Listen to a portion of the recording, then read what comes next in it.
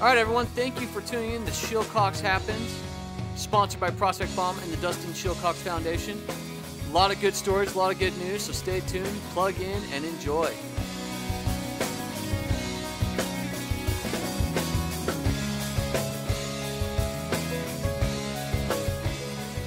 All right, welcome to the Shillcox Happens podcast. With me always, Jamison Brown, and I'm Dustin Shillcox. And today we have a great guest with us, Bruno Carneiro.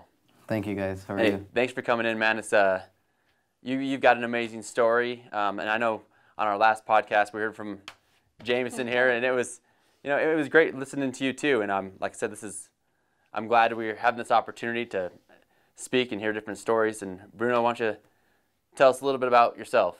Well, first of all, thanks for having me in here. It's an honor.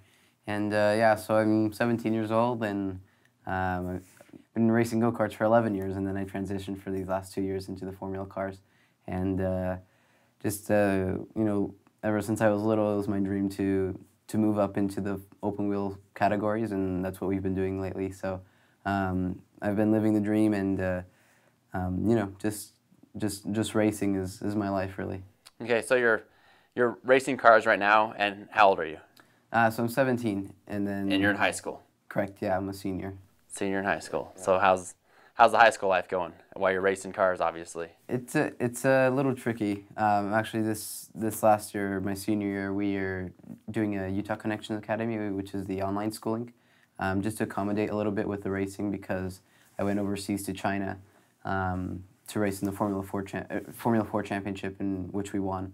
So I used the online schooling to my advantage in that sense that on the plane ride I could use the Wi-Fi on Delta and work on some schoolwork, and then also when I get back I have a lot more time in the day instead of going to school, or if I can accommodate it into my schedule throughout the day or whatever I need to do during the day. So yeah, it's a little tricky, but especially not having a real teacher, just having a computer right there in front of me. Could you imagine, most kids when they wake up in the morning and get ready for school, they're trying to figure out what box of cereal to eat, or, what they're going to do at, how much they hate one teacher, or who they're going to talk to at school. And this guy's trying to figure out, where am I going for my next race? Who's the next potential sponsor? Who's my next rival? I mean, there's so many things. Well, putting racing aside, like you said, so you teach yourself online, and Yes. if you're not going to school, so how does this fit in, like, when I went to high school, my thoughts were, prom, going out partying, seeing my friends at school. So if you're not doing that, where do you fit in that level of your social life, I guess? Well, there's a lot I sacrifice, you could say. So I've gone to one dance in my school life, which is okay. I wasn't planning on. Hold on, which one? Which one did you go to? Homecoming. There you go. All right. At least it's one of the big ones. Yeah. Did you ask the girl? Well, it was this year, so I was not in a real school, and she kind of asked me, and then to do it more formally, I asked. So her. they're coming out after you. See, there you go. So he is living the race car lifestyle. They're coming after him. He's not going after them. There you go. But that was just an exception, just to see what it was like. So, but there's some things I sacrifice, and I don't really hang out with anyone, just because I don't have time to really, spend proper time hanging out. And sometimes I'd rather be, working on my simulator, practicing, or going to work out or things like that, just to benefit myself in racing and evolve myself in racing. So there are some things that I have to leave aside in the social life that a lot of people notice as well, and ask me, oh, come on, it's just, just to hang out today. And I said, I'm sorry. And I always say, I'm sorry, I can't, I'm really busy. Because there's always something going on, and there's always something you can do to kind of progress yourself and evolve yourself. So see, that's impressive. I mean, you don't hear, high schoolers right now talking about staying to a passion, hooking to the passion, and trying to accelerate to become one of the best. I mean, that's impressive. Thank you. That's impressive. Well, yeah. So, what does a day consist of? I mean, because if most people get up, they go to school.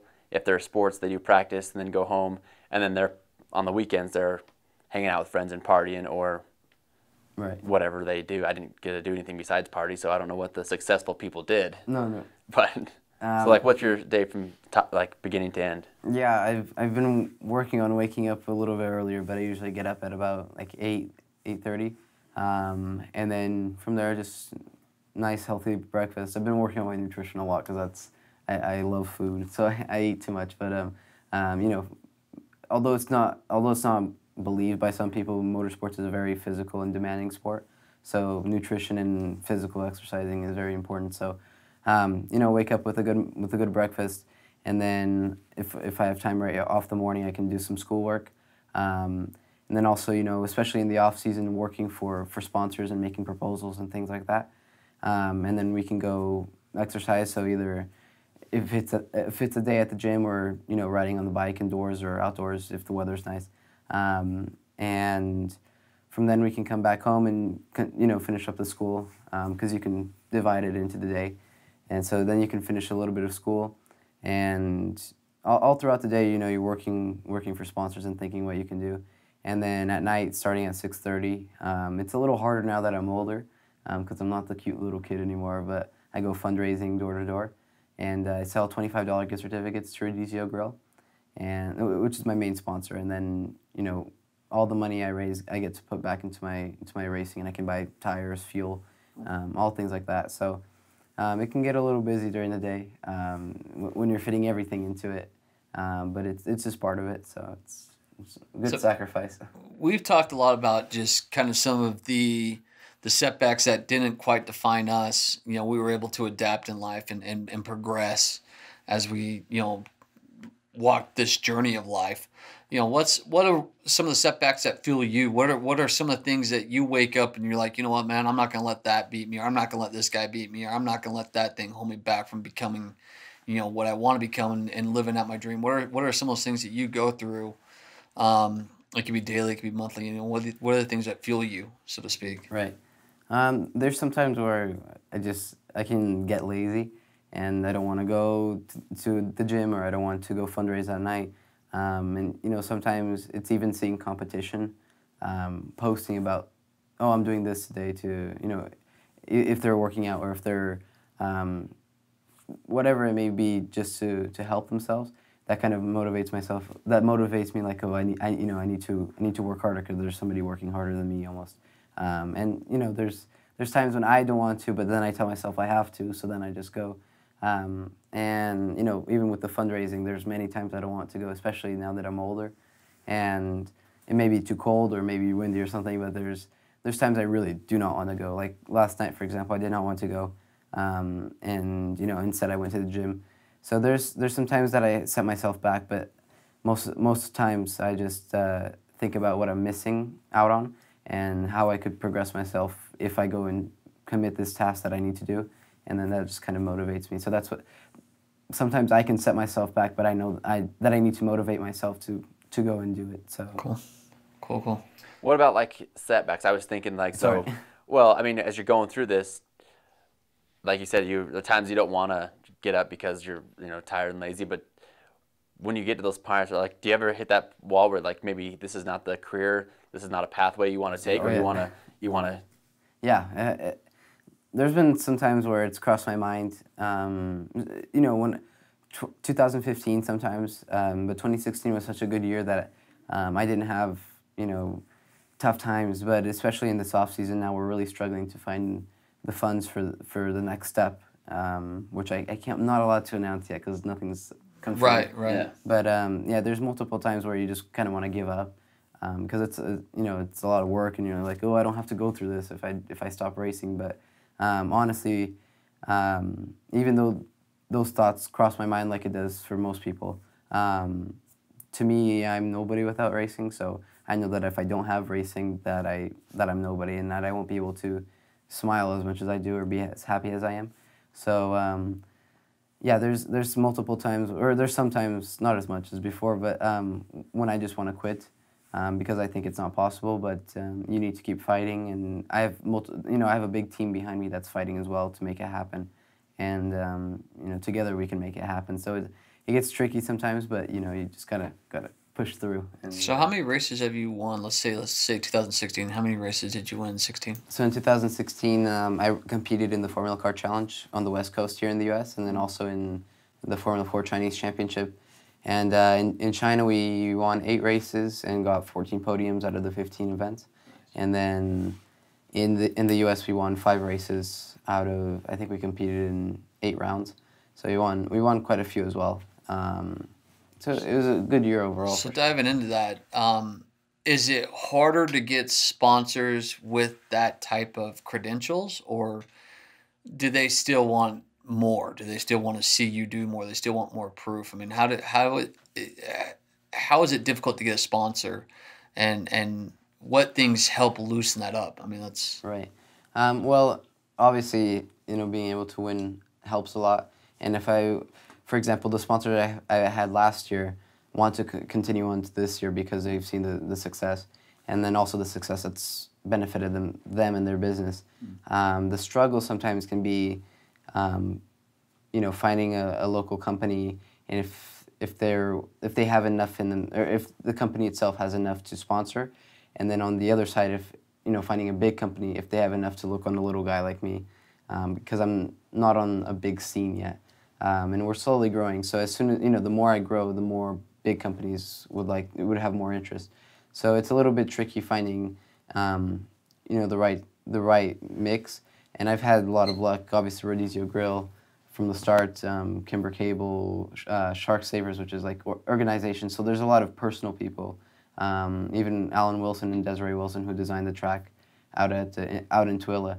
And I could go on. There's multiple sponsors that really helped, and they with the successes we had last year, they want to continue on to next year, and that helps as well. And also just being on a bigger stage, every time you move up, also attracts more people. So it can be a little bit tough at first finding somebody, but once they're on board and the success continues, then they want to stay on board, and we grow together as partners, pretty much.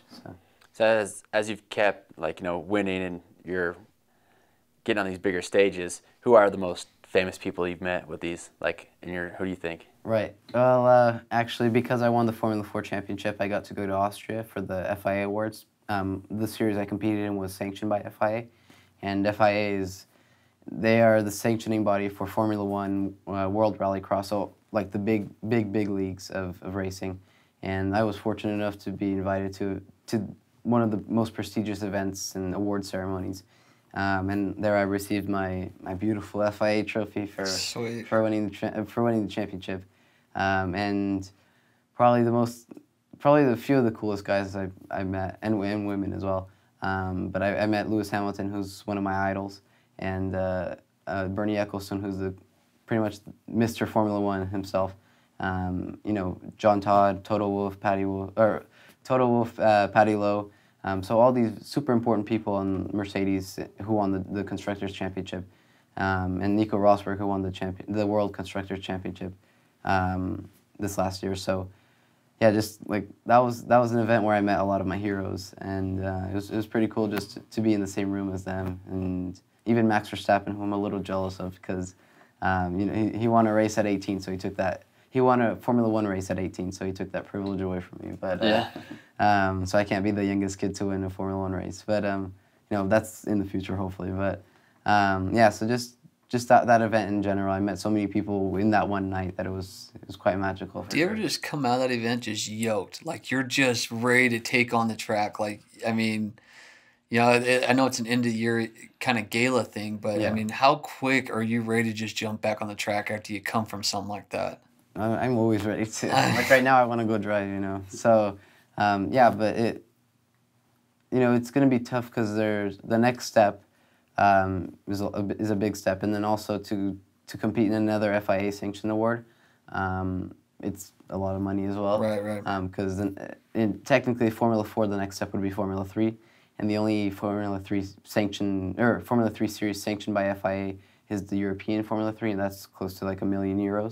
So that's $1.3 million, which is insane. But there's the I don't want to say lower divisions, but it's just the minority groups, and that's kind of what we're targeting because it's a little bit more of a low budget, and then almost from there we can kind of go into Europe. So, you know, I don't know if I'll be able to be at another gala like that for a little while, and I hope I can be again, because it was a magical night. But yeah, after leaving there, I wanted to drive again just to try to experience what I just, you know, earned almost. So, What fears do you experience? I mean, I guess that's, you know, there's always my fear is that, you know, what happened with me, you know, 4 or 5 years ago could replicate itself, and you know, the if that did happen, it would cost the lives of a few other people along with my own. You know, these are fears that kind of keep me on my path, and Dustin has a few of his fears. But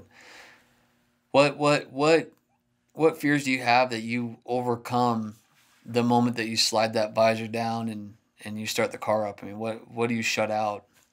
probably me not being able to race is my biggest fear.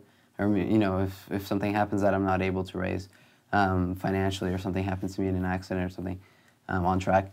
But, you know, as soon as I close the visor, or like you said, I don't feel anything at all. Emotion I feel a lot of. I get very emotional in the car, and that can be good, but sometimes it's too much. So, you know, I'm working on containing that. And but, you know, yeah, just the biggest fear is probably that I won't be able to be behind the wheel doing what I love. But when I am behind the wheel doing what I love, I kind of don't think about anything else other than driving and doing what I need to do.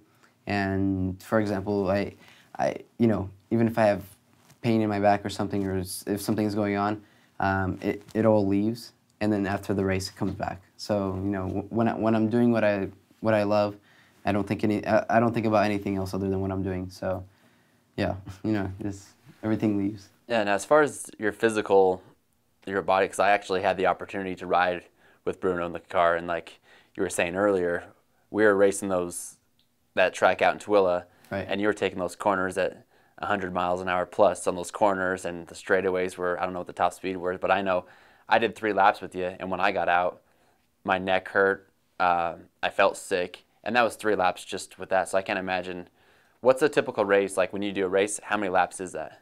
It depends. Sometimes it goes off of time, actually. So it can be up to, right now I have more of a sprint race setup, so it's usually 30 minutes for an event. And depending where you are, it can be really hot, really humid, and that can kind of alter, you know, yourself. So yeah, when I got to take you out around Utah Motorsports campus, which I had a blast too, I got to spend the whole day driving a Radical, which is it's like a smaller prototype looking car. Yeah. And luckily there was a passenger seat, so it was good to take you. Dude, it was fun. Like I said, I don't want to do it again. Like, obviously I'm paralyzed, and I'm flipping and flopping in this car. Like, Yeah. And so I said when I got out, I couldn't imagine. And he sat there and he just did laps all day. Yeah. And I was like, man, that would make me sick. I mean, but it was crazy, the force that when you take those corners. I mean, you literally couldn't pull yourself off the side, and then you're strapped in this harness. You take one corner, and the next thing you know, we're whipping the other way, and it's like just ripping you back and forth. So I can't imagine exactly the pressure that puts on your body when you sit there and do those laps continuously. Yeah, I mean, because I drive an open wheel car, which even has more downforce than, you know, it has, I don't know about the route. It would have similar to maybe more downforce. It weighs less than what we drove. So the open wheel cars and the high downforce cars like prototypes that we drove, those are really physically demanding because they have less horsepower, typically, unless you start getting up into the bigger leagues. But for example, my Pro Mazda that I race here in the U.S. Has 270 horsepower, but it only weighs 1,300 pounds. So the power to weight ratio is insane. And we may be getting up to like 140, 150 miles an hour down the straightaway. But through the corners, you know, you can be hitting 110. The max I've done mid-corner was at UMC, or Utah Motorsports campus, but that was 123 miles an hour going up the hill.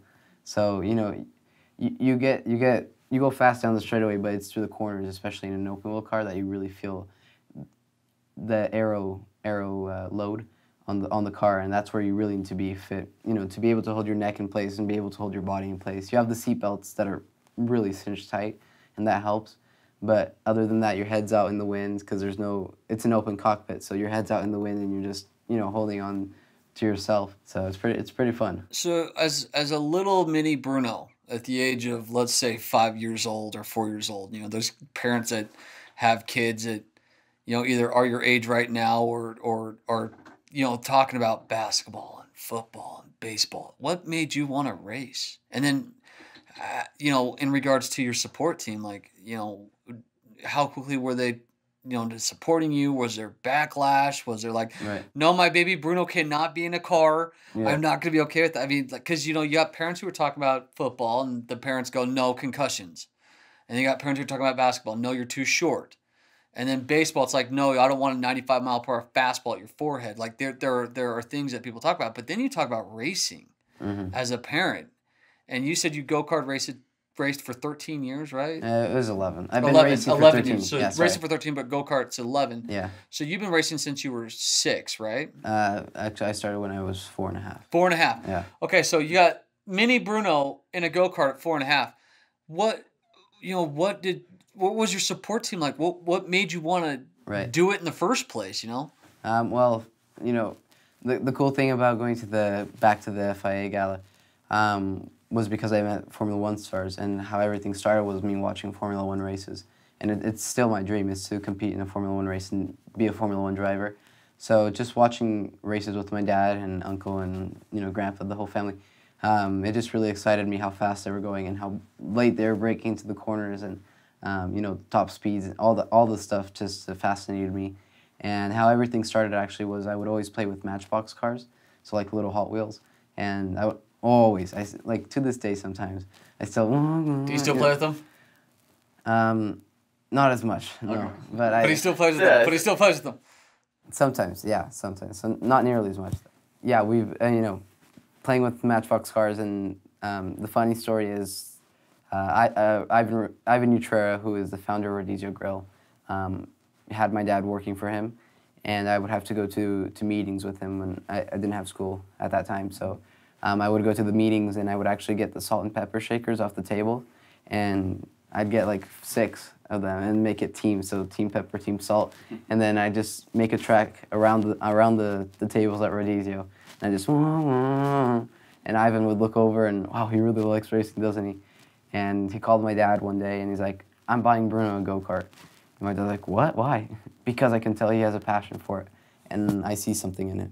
So he bought me my first go-kart, and then I found my dad found the video like a month ago, the first time I went out, and I got all emotional too because. Have you posted that video? I haven't posted.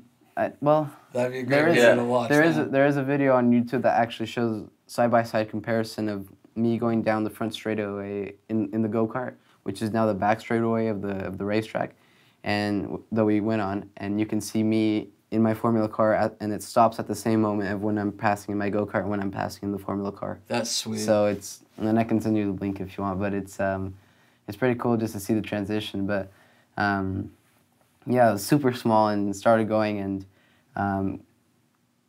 I can't remember. I just know that as soon as I started driving, I knew that's what I wanted to do. And after the 3rd practice session, we were already like competitive in the kid kart times. Mm-hmm. And we went on to race the next season when I turned when I was still 4.5, and I then turned 5 that season. And we won the championship straight away. So off to a good start, and then from there we just continued to grow. And as far as how the family reacted to it, everybody loved it because my whole family enjoys racing. I think my mom was a little bit about it, but she was okay. Later on, she had more issues when I started going faster. But no, I mean, everybody's okay with it, really. And they know that I'm safe, and in a way, I know what I'm doing. But, just to know the limits and everything. So, yeah, I've been lucky and blessed to not have had any serious accidents to this day. And I've never, from what I can recall, I've never flipped before in a car on a go-kart. So I've been very lucky on that aspect. So, there's not much to worry about. It's a very safe sport, to say the least. In the go-kart, you have no seatbelts because if you flip, you want to jump out and not have the cart smash you. But in the cars, you have seatbelts, which just not only the seatbelts, but there's the Hans device which holds your head in place, Right. and if you can't get whiplash or anything like that, and you can't break your neck. So just the safety requirements also is my dad, for example, looks at that and he's okay with it because there's so much safety involved. And the last death in Formula One was, sadly in 2014, but before that was only 1994. So, everything's evolving in safety-wise and everything. So it doesn't seem too bad to the parent, and especially if it's, nice and cautious. And everybody in the karting community, if they come with a broken arm, oh, what happened? Baseball. Oh, what happened? Basketball. Football, So it's never racing that got them injured. It was the other sports. So, there's nothing that the parents need to worry about. Initially, it's a little bit of a shock because, oh, my baby, but after that, Yeah, my baby's going 110 around a corner. Like that's. Yeah, I was scared riding with them. I'm not a baby anymore, What's your family think, or like, what do you think, or have you been in a race yet and actually had, what they call it, the caution when someone else wrecks? I mean, like, have you seen something like that? Do you have any like thoughts go through your head when you see something like dramatic happen to someone else? Yes. Sometimes the first thing is, oh, I hope he's okay, and I hope it's not too serious. But you almost, as you pass by, you kind of focus back into your race, and you're like, oh, he's fine. Don't worry, he's gonna be fine. And then you're just in your zone, kind of. So, obviously there's that first shock, like, ooh, that was a big impact. I hope he's okay. But you say to yourself, he's fine, he's fine. And then you can look out your mirror or something, or look out and you can see that he's up and out of the air. And whenever anybody stands out of a car after a crash, that's that's a good sight. So you kind of tell yourself, and it's okay, and he's fine. And then you just reassure yourself afterwards when you see that he is actually okay. So Through some of this, I've almost picked up that this sport is almost as demanding on the mental side as yeah. it is on the physical side. I mean, Yes. you got to take into account that you are blocking out thoughts left and right Oh, throughout a race. yeah, That it's really mental. It really gets into your head. Not only yourself, not only the sport, but the competitors around you. I would play games, and before the green flag on the grid, I'd go up to every driver and shake their hands.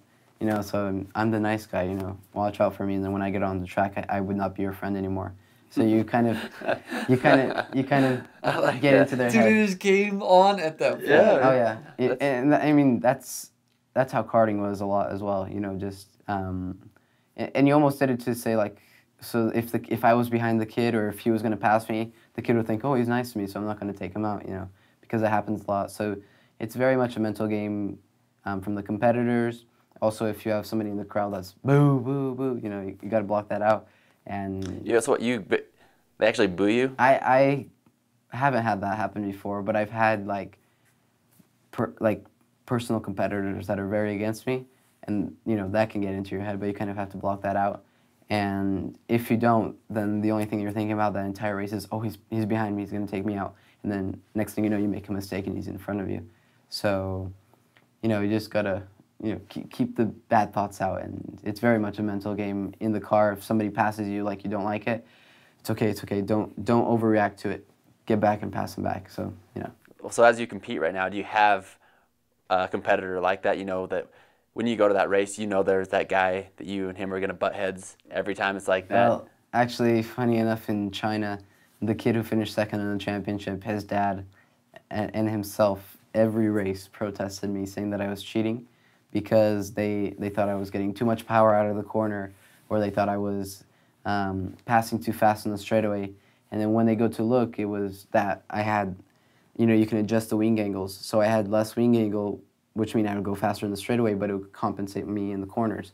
And then for the times that they would protest me that I was exiting the corner too quick, they'd look at the data and it would show that we're braking at the same point, but he stays on the brake too long and then gets on the gas, and instead I brake, coast to kind of get the car rotated, and then I'm back on the power much sooner, which explains why I'm, pulling out. And Skill. Yeah, well, not skill, but. Oh, come on, man. Just say it. Just flat out say it. There's a reason you're first. It's just I'm a what I've badass, learned. that's it. It's what I've learned, not skill. Just. So do you ever get starstruck? Like, do you ever realize that, you've got fans now? Yeah. it's no longer a clique thing. Like, you go through high school, it's like, how many friends do I have? How many of the football players like me? How many of the cheerleaders are down with me? Like, who? Oh yeah, I can go to this part. And there's 300 people. Like, do you get starstruck at the fact that like anywhere someone could say, Bruno, I want your autograph? It's really cool, especially in China. I mean, it's hard to imagine, but it's a Formula 4 race, which is 3 steps below Formula 1. And when we went to a race in Shanghai, which is the Formula 1 track itself, we had 20,000 people in the stands watching. And, just like look up, oh my gosh, look at all these people. It's insane. Did you sign some autographs? Yeah, they have. The really cool thing about the series is they have this meet and greet session with the fans, and you can, the fans can come up and you sign posters, you sign if they bring something they want to sign for you. So you've signed hats. One of the coolest things was I had a lady who looked at me in line, got out a piece of paper, drew a picture of me, and then gave it to me as she came into line with me. So it took her 5 to 7 minutes, and she drew this picture that, wow, that's me. It looks like me, and number 1 on the side. So just honored and humbled is probably the biggest thing I feel when I see this, and all these kids wanting to take pictures with me, and it's pretty cool, and it's something I won't forget. So I couldn't imagine that. I mean, I think for myself personally I'd be too gloating with that. I mean, oh, yeah. That's just I think that is so awesome that you're, having a fan base like that, 20,000 people, and you're down there signing autographs, and, and then especially when you're number 1. I mean, that just trumps it all. Well, I think the thing that's really cool is that, in a society that we talk about, you always hear about how millennials they're lazy, or they're entitled, or they expect too much, they don't do enough, and all of a sudden you're talking to Bruno, and you're sitting there going, this kid wakes up, he works his ass off, he's still humble as humble could be, and he's got a goal set. I mean, it's refreshing. In a way, I feel like I need to be humble, obviously, because that's the right thing to. It could go away, right? I mean, like that, just like that. Mm-hmm. Yeah. Well, and you don't want to be somebody that's with their nose up, and you see that in a driver, like, oh, why? I feel no reason to be with my nose up, because right. If it wasn't for them, I would not be where I am today. And family, my dad in particular, and Ivan, it's those people that really, not that I would want to be with my nose up, but I know that without them I would never be where I am today. So yeah, it's an essential just to be humble. So tell people who will be listening to this where to find you, how to help support your team, support you, how to find information on Bruno. Probably my website is the nicest. So it's Bruno Carneiro Motorsports, and my last name is Carneiro. And there I have information to get in contact with me and everything, and also for local businesses. We're looking to get more partnership for this year especially, so please go on there and contact me, and I'd love to get in touch with you and get a proposal out. And then also Facebook is a big one that I use, so that's just Bruno Carneiro is my personal page, profile, and then my actual page is Bruno Carneiro Motorsports. Instagram is Bruno Carneiro 21, and Twitter is Bruno Racing 21. So, cool.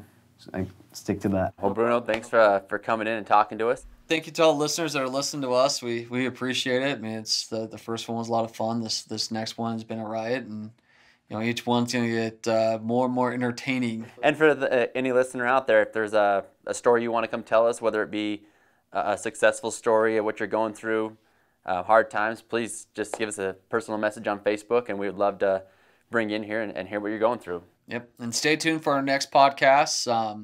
Like we said, we're gonna continue to roll these out with more guests and more stories, and just to second what Dustin said, private message us on Facebook if you definitely want a story out there. We want to hear it. We know that there's probably more people out there who'd love to hear it. So thanks for tuning in, and look forward to hearing from you again. Thanks. All right, everyone. Thank you again for listening to our podcast. If you would like to be on our podcast and have a story that you want to get out there, visit us at www.dustinshillcox.com or private message us on Facebook, and we'd love to have you on the show.